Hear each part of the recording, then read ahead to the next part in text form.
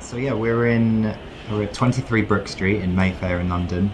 This is where Jimi Hendrix lived from 1968 to 1969, and yeah, he famously called it his first real home of his own.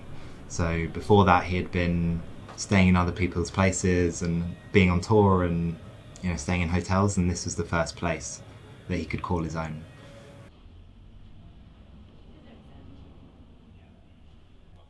Everything in this room has been recreated exactly based on the photographs that were taken here and the film shoots and all the evidence there is of Hendrix here. So, every tiny little detail from the shoes to the cigarette butts has been recreated exactly as it was.